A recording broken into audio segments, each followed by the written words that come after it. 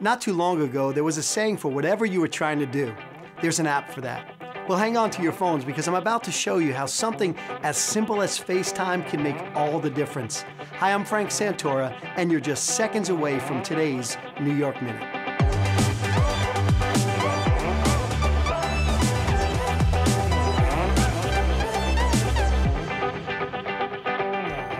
There are literally apps for everything. Newsfeed apps, social media apps, picture apps. Everybody is looking for ideas and seeking advice from an app. If I go to the store, I use my Waze app. If I have a coupon code, it's here on an app. If I need to know which item to buy, I FaceTime my wife for clarification. Apps are helpful, but if you're in search of answers to the bigger problems in life, you can't take your lead from anyone or anything but God Himself.